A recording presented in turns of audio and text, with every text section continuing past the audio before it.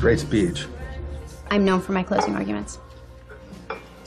Just the other day, we were bantering about baseball and dating apps. I wonder how we went from that to this. Jason got himself arrested. Guess Jason was right. When you dropped my name, it wasn't just a casual remark. You did it on purpose. You're trying to rope me into this mess. No, you were in it. Like it or not. We have Jason's memories, correct? Oh, here we go. You literally know where the bodies are buried, and if his arrest records are any indication, then there are a lot of them.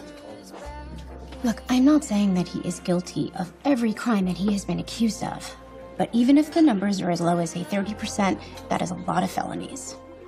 And yet no other DA could prove a thing. No one had you. You don't have me either. Why should you protect Jason? What has he done for you? Oh, it doesn't matter.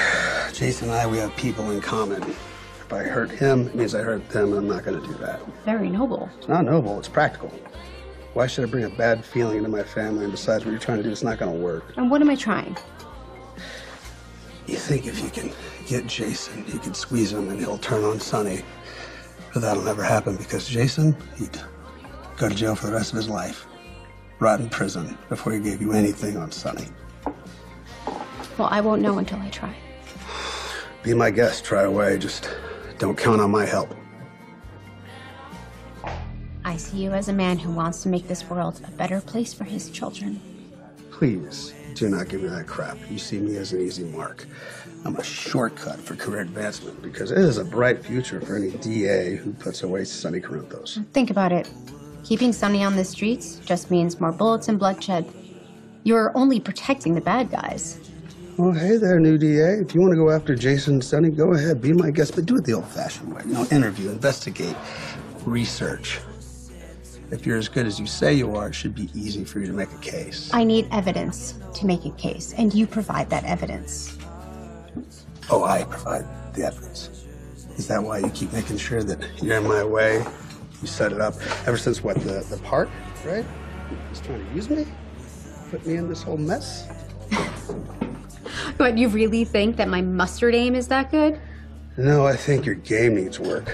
All the accidental meetings, that sort of mess. You're just trying to get me to roll over on Jason, but you have you got some big assumptions. Like, first, that the science fiction is true, that I have all his memories, and I know about every one of his crimes. Two, that there's actually still evidence out there that you can actually find. Come on.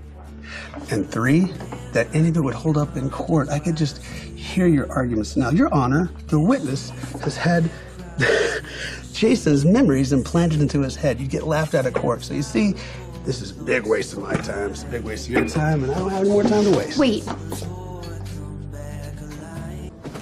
Is everything okay? No. Well, talk to me. What's going on? Mom, is he bothering you? It's not about Julian. What's going on? Hey, what's with all the long faces? Did something happen? Our first meetings were chance. That's it. Mm-hmm. I really do like baseball.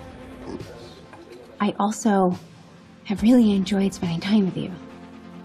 It wasn't until I got to know you a little better that I thought that you might want to help me. No, you thought wrong. So it's true.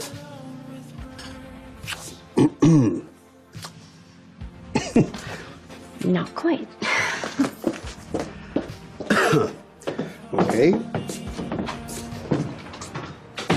Brad? Hey, what's wrong? Mom? Lucas.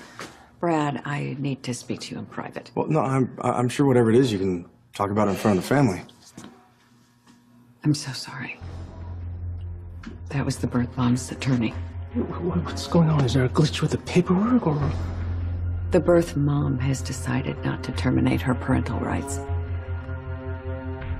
She wants the baby back.